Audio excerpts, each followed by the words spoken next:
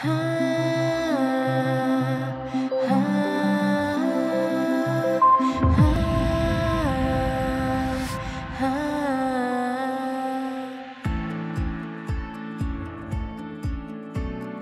the rural areas of northern Ghana, there are many villages just like this.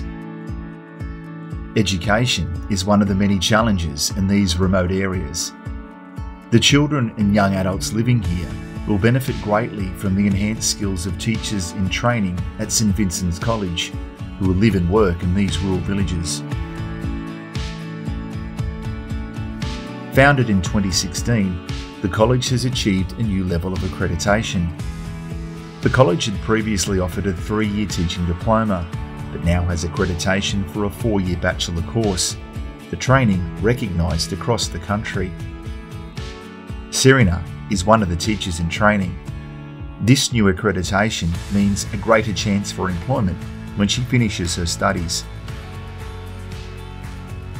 The facilities at the college have also seen some improvements, with 6 new classrooms and a separate dormitory for female students. The impact of COVID-19 is being felt at the college. Lockdowns and restrictions mean Serena and her classmates have been studying off-site for their exams. That hasn't stopped the school from achieving its ambition.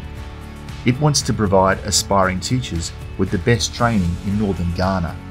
Children go and study and pass and enjoy academic progression, thus saving the entire community from wanting illiteracy, poverty, ignorance, and deprivation. Because once you educate villagers, village communities, they come back to input positively.